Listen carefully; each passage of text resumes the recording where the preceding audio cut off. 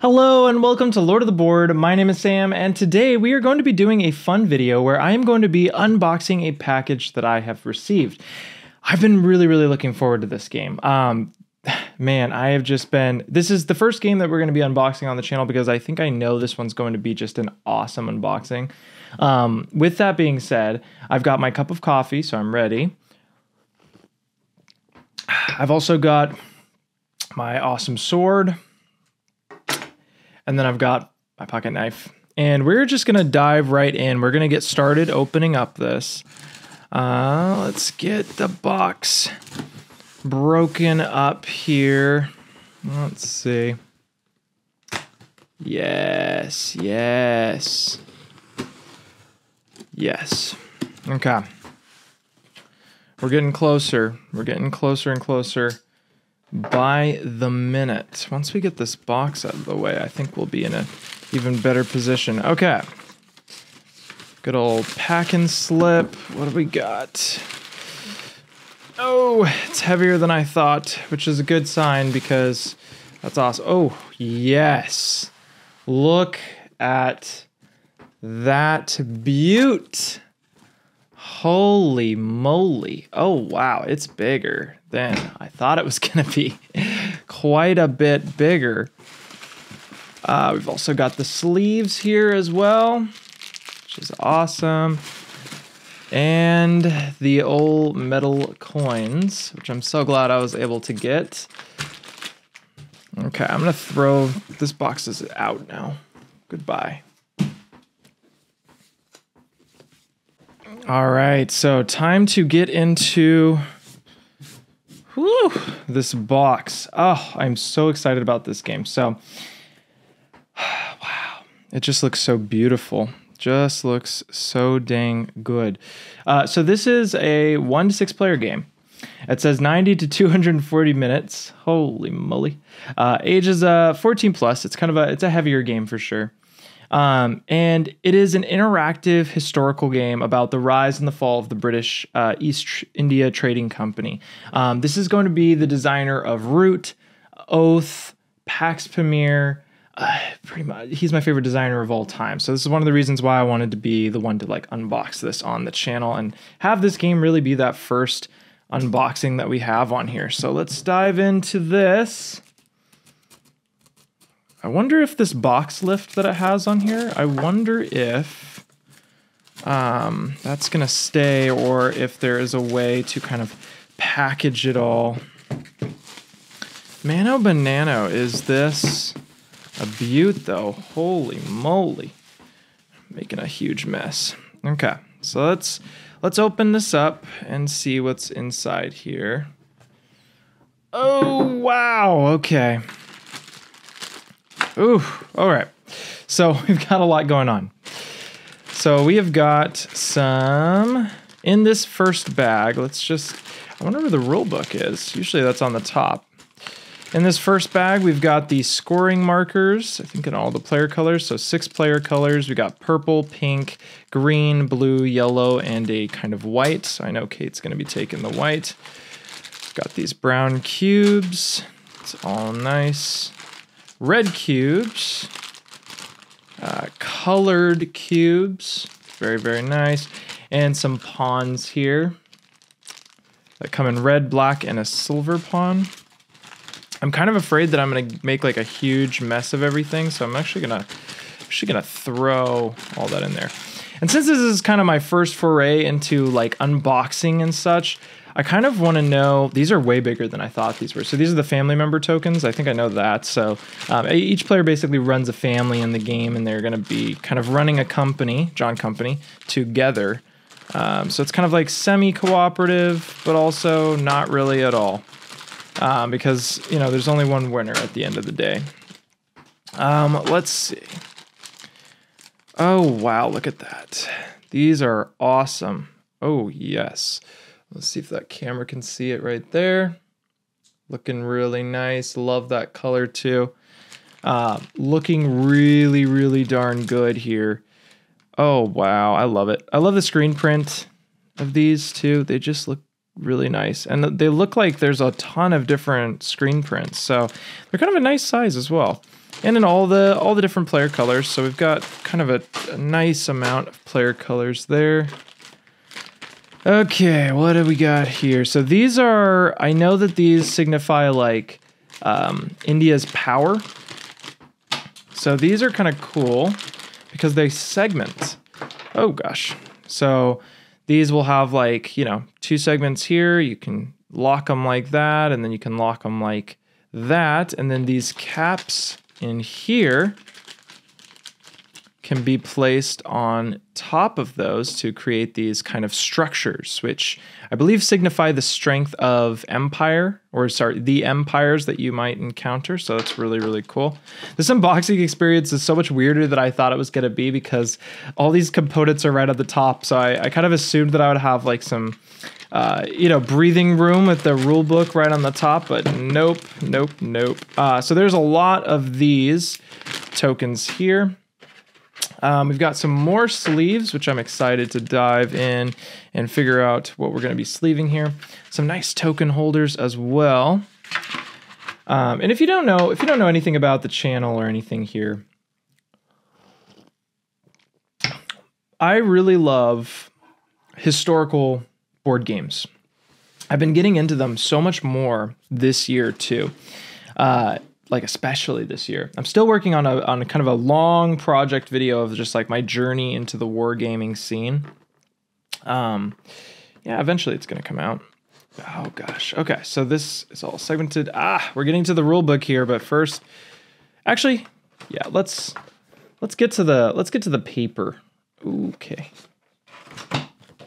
Oh wow, this is so whack, man. I feel like I'm doing the weirdest unboxing I've ever done. Ooh, yes. I love the size of these rule books. Oh my gosh. Publishers, please. All rule books this size right here. It's perfect. You can kind of put it to the side a little bit. It's just wonderful. It's not overbearing, you know. But let's look at what we've got in here. Okay, nice. So we've got, it looks like a lot of different pictures, which is great because more pictures, the better. I've got all the India pieces. We haven't even seen this elephant yet, but I would like to see that. We haven't looked at the money yet. Player pieces here. Yep, the family pieces. Okay. Yeah, this is looking really, really good. I love the artwork. Yeah, and you know, I think it's kind of interesting with this game because it is, I've kind of read some of the design diaries and such, and it's really a critique on what was happening because I feel like a lot of people will definitely not feel completely comfortable playing, you know, one of many owners of a terrible company that did terrible things. But the game at the end of the day is very educational in the fact that you can really see kind of some of the decisions and just kind of all the things that people kind of did of that time and really how terrible it was for one, but also how easy it was that they could have just failed at any moment. I thought that was kind of interesting. This is cool. So this is a Crown handbook. I don't know what this is. Let's see. The Crown's voting plan. Let's see here. So the Crown handbook looks like kind of a compendium of sorts. Yeah, it looks like that. So if you're a chairman, they tell you kind of things to do. If the Crown is chairman, no, maybe this is something else. Director of Trade. So they have all these different positions that you can be within the company. It looks like they're going over what each one does. I'm not positive that that's the case, but I think that that might be. Very awesome artwork there. I love it. But yeah, it's kind of a critique on the whole thing. This is definitely not praising it at all. And I'm sure there is, let's see. Oh, this is awesome. So this is like all the events that can happen in India. You can kind of see the whole deal kind of play. Wow, there is so much like helpful aid stuff in this, which is awesome because I'm probably going to need it. This seems to be kind of a big game here. So this is kind of interesting. So they have kind of like a note to the player, basically saying that this is a really big game that can be digested slowly. And it basically gives you framework on how to approach kind of getting into the game. They also give you a suggested tray storage organization, which seems really cool. And then also some notes on how to actually play the game and teach it, which I think is really cool. Basically giving the options of rolling teach and also just teaching it flat out, which I'd probably never recommend. If you are interested in seeing a really good playthrough of this game with real players making real decisions with a live table and the live actual board game, you can check out Heavy Cardboard. They do amazing work over there, and they did a playthrough with Cole Wehrle himself. I would really highly recommend checking that out. I'm going to be watching it a couple of times just to kind of get an idea of how the game is, because I'm like the primary person that does, all the teaching. So it will be helpful. Okay, so we've got some cards. Got some nice little cards here. Let's see what these are. Let's check these out. Oh, wowza. Okay, so I believe these are, I could be wrong in saying what this is called, but I want to say these are luxuries. Like I said, I'm going to be butchering a lot of the terminology here. The artwork's really nice. I really like this. So this looks like scenario pieces. Some of the scenario setup cards, I believe. So the setup in the game is kind of weird. You get like 3 cards, and then you place all your things with those and gain all that money on those 3 cards. So it's completely random, your setup every game. Yep, shipyards. We've got workshops. And yeah, some more setup cards. And then, so these are luxuries. So these are just basically assets of some sort. So we've got shipyards, we've got workshops, we've got luxuries. Okay. Really cool looking, and the artwork's great. And then, all those setup cards. It's very, very nice. And what do we got in here? We've got some more. Goodness gracious, there is a lot of stuff. I really didn't. Maybe this was a bad idea to have this be the first game that I'm doing an unboxing for. Who knows? Let me know if you're enjoying the video, if you've made it to this point here. Firm strategy. I don't know what these cards are, but it seems like there's a lot of them. Some more, I believe, random setup cards. A lot of just kind of one-off cards, it seems. I'm not really sure what these are. Oh, you know what? These are, that's what these are. So these are basically cards that you can make deals with. So you can say like, oh, I'll do this for you, but you have to give me this card, kind of like in Twilight Imperium. I forgot what the cards are called in that either. But basically you can just use them for deal making. And essentially it's like a debt that you owe to that person. So like one of them is like, you have to give two money to a person, and you give 2 money to a person, but then you might ask for a debt that they have to pay you back 2 money at any time during the rest of the game, essentially, which I think is really cool. Really, really cool. Okay, so these, man, I really love the colors of this so far. It just looks really gorgeous. I am very, very excited. Oh, I love when they have these for cards. Sometimes they'll have like actually, you know what? Sometimes a knife's just better. Okay. All good here. Making our way through the cards. I didn't expect it to be so crazy. All right, so we've got these. I believe these are I don't actually know what these are. These are, okay, so these are the position. So when you're a position like the chairman or the director of trade or the manager of shipping or the leader of military affairs or president of Bombay, Madras, or Bengal, or the governor, or any of this stuff, you basically get the card, and then the card tells you what you can do at that position during that point of the game. So that's what these are, and the artwork looks really, really great. I love it. So nice. These look like setup cards. Yep. So these are game setup cards for the 3 different modes of play. 1710, 1758, and then 1813. I'm not really sure what these are. Oh, these are company failure cards. So these will determine negative victory points for a certain thing in the company if the company ends up failing at the end of the game. And these look like AI cards. I could be totally wrong, but they look like what I would think are AI cards or some sort of deal there.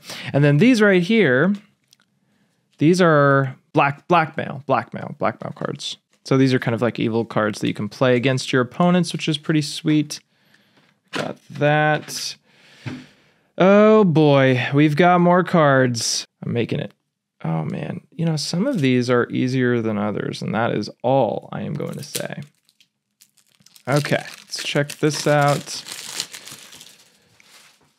Oh boy, we've got so many cards. I wonder if these will fit sleeves. I really hope they will because I sleeve all my cards. I don't know. We'll see. So these are some of the, I know that this is like good stuff that you can get. I don't know what they're called, but I know that these, you essentially get these when one of your family members actually retires. There's like a pool of cards, and these are what they are. So sometimes you might get a spouse that might bring a benefit for the rest of the game, but also have kind of a disadvantage as well sometimes. It seems like everything in this game has advantages and disadvantages, and that might be kind of a part of the real play style. But I think this artwork's funny because it's like very... it's like mocking this time period in a way, which I think is great because, you know, these people were terrible at the end of the day. So these are kind of really cool. I think this is all the same stuff. So Foundry, stockbrokers, social magazine. So this is all just stuff that you can get as a reward, essentially, which I think is cool. And then I believe these are laws that can be passed. There is a whole law system, and if a law is passed, it will stay in the game forever. Just so much. This is like literally a simulation for running a company. Like, I don't think that's like the craziest thing ever. I'm just so stoked to play this game. Goodness gracious. Very, very cool. All right. And then we've got the India event cards, which I think it's kind of, I don't know about circle cards. I think it's creative, but oh, these are not cards. Oh, shucks. Oh, these are way nicer than cards. Oh my word, I love this. Never mind, I take it back. I don't like circle cards, but circle tiles I can get down with any day. So the way that this deck works is really cool. Let me see if I can remember. So yeah, so basically each of these backs represents a different state in India, essentially. And when you flip one of these cards, you'll do this effect, but you'll do it in this area. So in this case, Bengal. And then if we flip this one, it's like, oh, then this effect happens in Bengal. And that can change, you know, you might flip this and it's like, oh, turmoil in Punjab, you know? So I think that's kind of cool. Turmoil in Maratha. So I really like the way that that is built. You're just flipping these cards. This kind of reminds me of a coin system. Similar-esque to a coin game there. I've also got these sweet dice. Let's check these out. I know that there's a dice system in this game for basically all success and failures for most things. You have to get a low number. You're looking for like 1s or 2s in order to succeed. And there's basically all the things are resolved the same, which is kind of nice. But these dice are really, really cool. Looking really nice. Wow. We also got this big dice, and I think this looks like a weather dice that would like affect, I believe this is the one that like affects boats. Sometimes boats can die and such that are out there trying to trade. So very cool. I'm going to put them right back into here. I don't even know how I'm going to get this all back the way that I took it. I've also got these. Okay, so here's some smaller components in here. I know that these flags right in here, there's little metal flags. And these metal flags, I'm not going to open these because they're so nice and small, but these metal flags come in gold, silver, and bronze. And these go on the top of these, basically, I believe these are power or empire, like I said, buildings. You put them on the top on the caps here. So they'll have like a flag, and I think that depends on whether it's an empire or not. So very cool. I'm not going to open those just because they look so small and metal, and I just want to be, you know, completely safe here.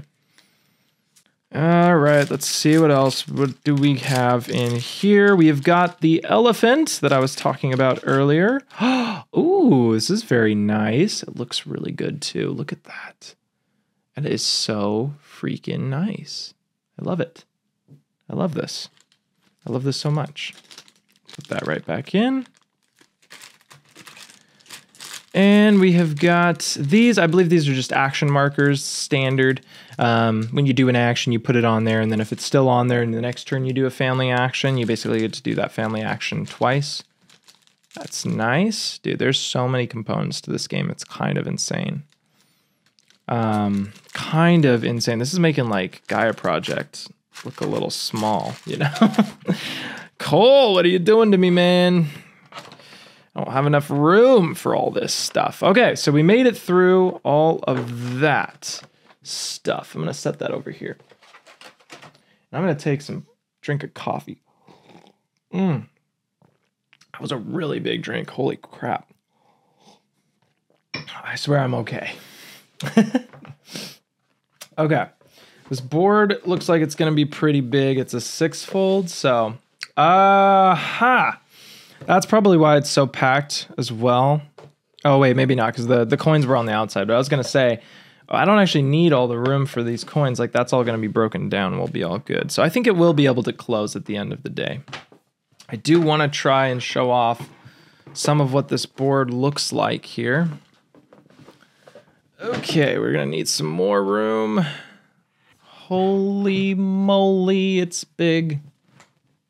6-fold board, come on. Cole! It's huge, man. Okay, that is... Woo! I don't know how much the top overhead camera right now is picking up, but gorgeous looking. We've got India right here. We've got all the offices for Bombay, Madras, and Bengal. We've got all the offices like the chairman, the director of trade, shipping, military, Bombay, Madras, Bengal. And the coolest part, I like this. It's a nice subtle touch, but I'm going to push everything over because I want to show you when you have a family member that is in charge of a certain office, essentially, you go into that office like so. So now this pink player would basically be the manager of shipping, which I think is kind of nice. I'll move along on there, which is kind of cool. I believe retirement, at some point you'll go here somewhere. There's a court of directors. This is wild, dude. Absolutely wild. And if you're on these offices as the leader of one of them, you can go like that. And then I know the turn tracker is kind of cool. So this is the rounds. So you'll have a certain number of rounds depending on what type of game you're playing. And then you've also got like all of the different, basically, what's that called? Not rounds, phases of the game. And you basically have one of those pawns that just goes along that track and then goes down and then goes along that track and then goes down, which I think is really nice. And it looks great. This board feels great too.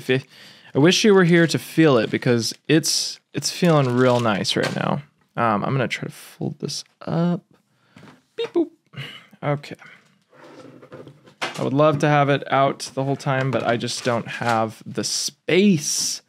So let's see what's in this box. Let's see what else we got here. It looks like we've got some of the family boards in here. That's what it's looking like. Ooh, that inlaid pattern. So nice. Look at that. Gorgeous. So we've got a lot of tokens. I'm not going to undo all of these tokens, but I will look through all this with you. So we've got the Hastings family. That reminds me of Bridgerton. I swear there's a Hastings family in that. Hate that show. But we got the Hastings family there. We've got the Benyon family. Might be saying that wrong. We've got the Paxton family. We've also got these, which are filled orders. And we've got these, which are like the first time, I believe, that you trade successfully to an area, you get that token. We've got the Larkins family. It's yellow. The Walsh family. And this also has boats, which I think is cool because each of these boats actually has an individual name. So like if you have a boat, you can sell that boat. It's your boat kind of deal. And you can basically trade anything in this game as well, by the way, which I think is a cool little touch. We've got the Sykes family. That sounds whack. They sound like a wild card. I don't trust the Sykes, you know? And then we've also got these like military tokens as well and some other tokens as well. There's so much to this game. Goodness gracious. The Crown. I have no idea what the Crown climate is. I wonder if this is... Oh, this is for the Firmed, which is the full game. Interesting. Okay. We've also got some company ships as well there. And yes, this is like the law board. So when you're trying to pass laws, there's a little arm that goes in here, right here. Can't wait to make that. And it basically spins around. I'm very excited. That just looks awesome. This all looks very, very, very cool. Wow. So that is everything that was inside of this box, which is kind of insane. I don't really know if I want to put it all back in right now because I feel like I've got a lot of work to do. All the work is just piling up around here, literally piling up around here. But I do want to look at something, and that something is... Goodness, I just made a mess of this. I made a mess. It's fine. I wanted to look at these metal coins. This was something that I bought when I backed the Kickstarter. But they do not come standard with the game, but I believe they're going to be on their website. And these look great. I forgot what did they call? Pounds. These would be considered pounds, I believe. So let's look at these. Wow, they feel really nice. Ooh. They have like a nice little like old look to them too. Like they don't look like brand new coins. They look a little dirty, you know? These look used. Like somebody out there was buying something and they paid with these. As money does. That's money. Yeah, that's what money does. Goodness gracious. Lastly, this is not going to be very interesting, so I'm not going to dive into it, but we've got sleeves as well, and I'm going to be eventually sleeving this entire game. It's going to take a while. But yeah, I really hope that you enjoyed this.